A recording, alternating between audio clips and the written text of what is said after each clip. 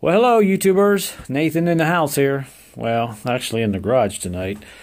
Got a little bit of a problem with the 2003 Ford Explorer, the Eddie Bauer edition. You know, the guy that did all that cool stuff back in the 20s and 30s. And got a lot of stuff named after him. And they also named a Ford Explorer after him. Yeah, I got the fender off. I'm doing a little bit of work there. But I brought it in. It's been outside for a while. And when I started up, I'll just get right to it here for you guys.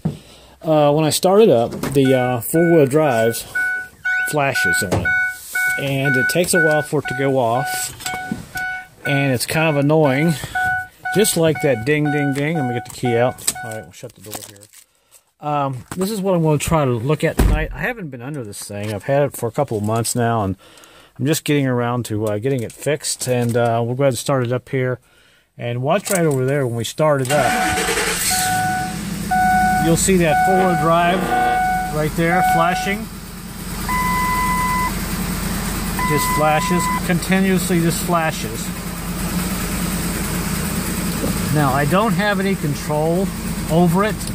I can go over here and take the switch on and off, as I do this with one hand. And there is the 4x4 switch right there. And no matter what I do, I just have no control. And when I hit these guys, it won't go in the four-wheel drive. So I'm thinking probably I've got an issue with the motor on the back of the transfer case that turns that on and off. So this is what we're going to do. We're going to crawl under here and see if we can fix it, because it's kind of annoying. And let me start it up here again. We'll watch it. Now, it'll flash about 5 or 6 times and it'll go off. But when you start it up, it shouldn't flash at all. And like I said, I have no control here. And I was out in it today and it's stuck in two-wheel drive, meaning the transfer case isn't kicking in. Start it back up. Watch it there. It just flashes away. See?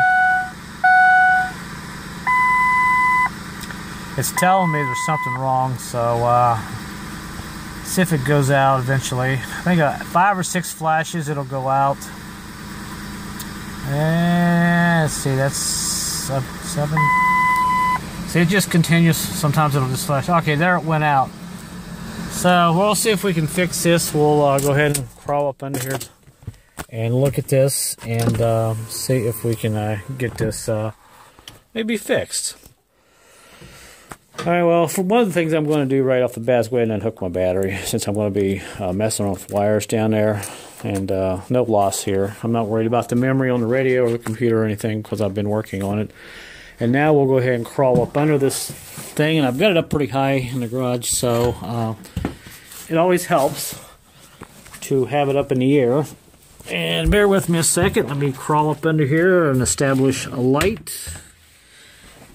And now we'll go ahead and look at it. And here is the back of the transfer case. And let me get the light set up a little better for you.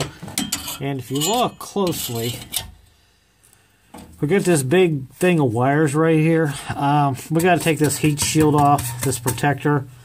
Then we will have access to that motor. If I shine the light like this, I really hate working at night in the garage because it's hard to get your lights set up. And my garage is so small. Okay, there's the motor. And what we're going to do, we'll go ahead and pull this heat shield off. Pretty easy to do. You got a couple little bolts. We got one right there we got to take off. And see, there's one right there. And we'll go ahead and pull this off. And we'll go ahead and check these wires out. And I may go ahead and just pull this motor off here and test it. Make sure it's not locked up. Make sure it's actually working. And see if we can maybe get this thing working. So let's go ahead and I guess we'll do that. Alright, so I got the 3 bolts out. One down here, and there's one on the back. On the back side of the shield where my finger is. We got one up here. These are 10mm bolts. So we'll take this off, get out of the way, and off she comes. And there's our motor. And there is the heat shield. Back the camera up a little bit. And This protects the heat from the catalytic converter, which is right here. And there's our motor. And let's go ahead and look at these wires and see what we got. And everything looks, oh, well, there we go. We found a wire right here broken off. That could be our problem right there. Let's just go ahead and unhook this wiring harness. Let's see, this wire has a ground, and boy, I don't know where it goes either. So I'm going to have to do some research. I'm probably have to pull this motor off. I'll probably just pull this motor. I'll go ahead and pull the motor off, that's what I'm trying to say. And look around here and see if I can find where this ground wire goes. It's got a really hard edge there, so that's definitely it's a ground wire. So I'll start looking on some of these bolts and stuff. So I'll go ahead and pull this motor off. Go ahead and get this plug out of here. Obviously, it's a little hard to do with my camera on one hand and pulling wires with the other. So go ahead and pull this motor out of here. So that may be the problem right there. It's just that wire. That would be great. All right, so I got all the bolts out of the motor here, and I was getting ready to take the very last one out, which is right there where my finger is. And I decided, you know, why don't I just go ahead and take this wire that we had here that was broke off, the ground wire, and go ahead and just temporarily ground it to a bolt and hook all this back up and see if it takes care of the four-wheel drive situation. So that's what I've done. I've taken a bolt and let's see, let me find it here. Right there my finger is. I got that wire right there, and all I got to do is tighten this up a little bit more and hook up everything, and we're going to see if this actually works. And if it does, that actually may save us some trouble here. So let me tighten this up. Alright, so we'll go ahead and tighten this up here a little bit more. And then if this works, this may be your problem also if you have the flashing four-wheel drive light that sometimes comes on. Let me get my light back here. Here we go. Thank you. And I know winter's coming up, and a lot of you want your four-wheel drives to work. So, all right, that's pretty snug. So there's our ground wire. We'll hook this back up here, and we'll go in the vehicle, and we'll start it up and see how this works out. And there's that big plug. Now, I'll show you something else that was really stupid. Stupid design, and I'll show you how to work around it. When you go to pull this motor off, this motor for the transfer case, this actually works 4-high, 4x4, and your automatic all-wheel drive system. And usually when you don't have it on, it's in all-wheel drive, sort of. There's a wire that goes in the transfer case, and there's a big magnet in there that acts as a, well, when the power gets sent to this wire, there's two plates in there that come together, and it works like a magnet, and it works this all-wheel drive system. So there's constant power going to this now and then. If your back wheels are spinning a little bit, then this power gets sent into this transfer case and starts to turn the front wheels, in a nutshell. But what I was going to do is go pull this motor off, and this wire, you cannot disconnect it from this plug. It's hot all the way into this transfer case. So if you ever have to replace this motor, you have to cut this wire and get you a couple of little clips or connectors and fix this. And so you can disconnect it and plug it back together. I don't know why, but I noticed that. So this is one reason I decided not to pull this motor off. I didn't want to cut this wire just yet. And that was something that was kind of interesting to see. Usually you could have a clip here to pull apart and plug it back in. All right, so we got this plugged back in. Let me roll out of here. Go back upstairs here. Go back up here, I should say. And we'll grab my light. Well, I don't think I need my light, but you know what? I probably will. It's a little dark. All right, so we're back up in here, and let's see if we start this up, if this will help the condition. Well, I hope it does.